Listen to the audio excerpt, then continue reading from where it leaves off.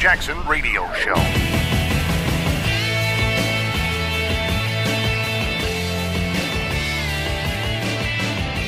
All right, everybody, welcome back. Kevin Jackson here. We're talking about patience. Were you patient? Were you waiting? Huh? How much time passed?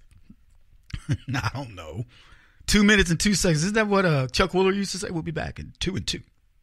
When he did the love connection. We have a love connection. I don't know how many commercials run. I don't care about that stuff. I don't care who makes money on the show. I'm happy my affiliates do. I say I don't care. I care that the people that support the show get paid. But, I'm just happy to be doing this. Anyway, we're talking about a guy who wrote a piece for the New York Times. And he said 2017 was maybe the best year in human history. But he doesn't want to give Donald Trump credit. In fact, he's sort of, and I'd really backhanded. You can tell he's a leftist.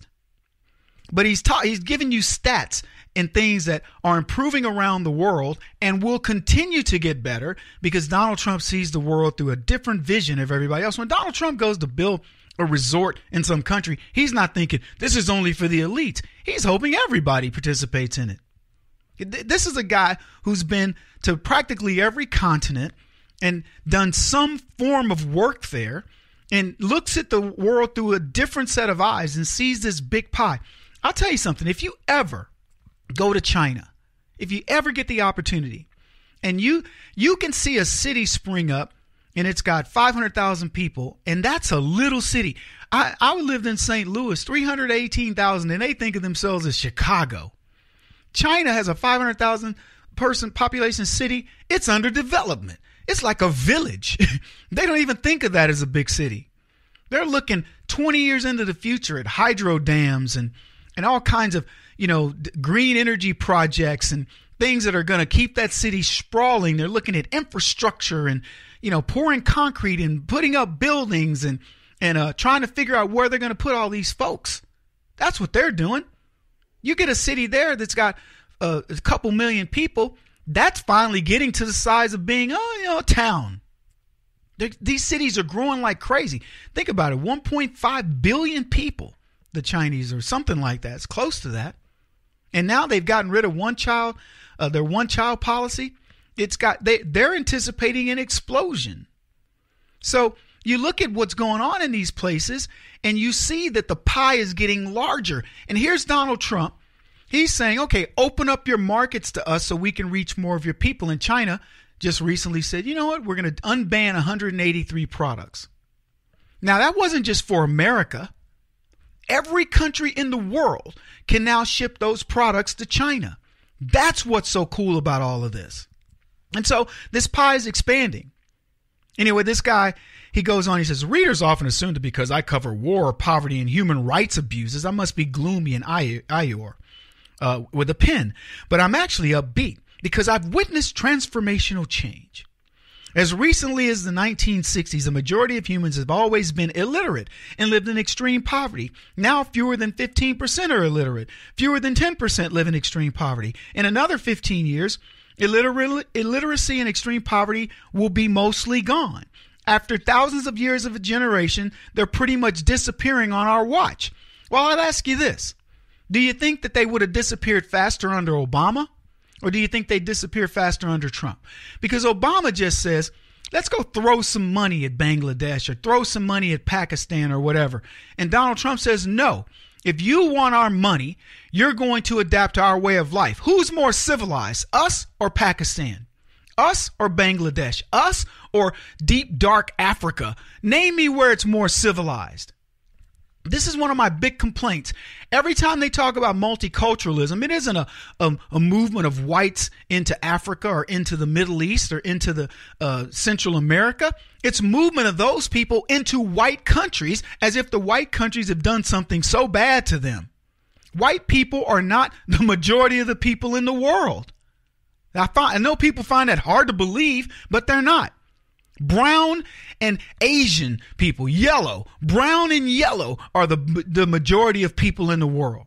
You don't see people going, let's bring a bunch of Asians into Africa. In fact, it was quite the opposite. Idi Amin kicked Asians out of Africa. He kicked out Indians, East Indians, from India. So don't talk to me about, multiculturalization, all this nonsense. All these gains that are being done, they're not coming out of these countries. They're coming out of the countries like the UK, Canada, America, Scandinavia. Now, I'm not trying to be all white-centric. I'm just telling you the facts. So, get over yourselves. Anyway, he says, just since 1990, the lives of more than 100 million children have been saved by vaccinations, diarrhea treatment, breastfeeding promotion, and simple steps. Steven Pinker, Harvard psychology professor, explores the gains in his terrific book. I'm not going to say what it is because I'm not promoting any of these guys. But here's what he goes on to say. President Trump rode this gloom into the White House. The idea, make America great again, professes a nostalgia for a lost Eden. But really, if that was, say, the 1950s, the U.S. also had segregation, polio, bans on interracial marriage, gay sex, and birth control. So see, I'm going to stop it there. This is where I want to take a guy like him and put my fingers around his neck and say, you're an idiot, because he is an idiot. This is a guy that wants you to think that he wants to go back. Let me tell you what I'll be happy to go back to. I'd love to go back to the 1950s black family. Do I want to go back into segregation and all that? Heck no. And we never will. He knows this. Everything he's described has nothing to do with Donald Trump. Donald Trump has no problem with segregation. I'm saying he's not a segregationist. Donald Trump's not looking to take people back to where polio was a big deal. He certainly doesn't ban interracial marriage. He has no problem with gay sex. He has no problem with birth control other than, why should you want me to pay for it? None of this has anything to do with him. But he puts it in. He rode this in, and now he wants to take us back to there. That's the type of logic these people use. And then he goes on to say, what moment in history would you prefer to live in? Really? Let me finish what he said earlier. He says, most of the people in the 1950s lived under dictatorship. 2/3 of parents had a child die before the age of 5. It was a time of nuclear standoffs, pea soup smog, of frequent wars, of stifling limits on women, and of the worst famine in history. That's what he says.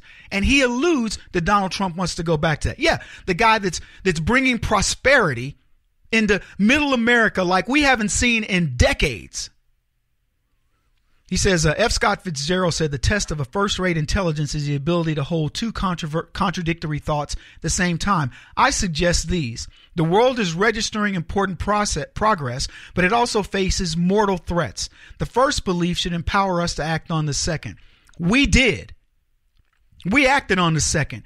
We got rid of the guy who proceeded over the worst economic conditions in American history. If it weren't for the fact of you folks and people like me working our butts off to save Barack Obama's butt, we would have been in a big depression. And he's made the most unsafe world in the history of man. And this guy wants to actually complain and act as if Donald Trump's the problem. This is what we face on the left, folks, and why you listen to me and why we fight them so hard.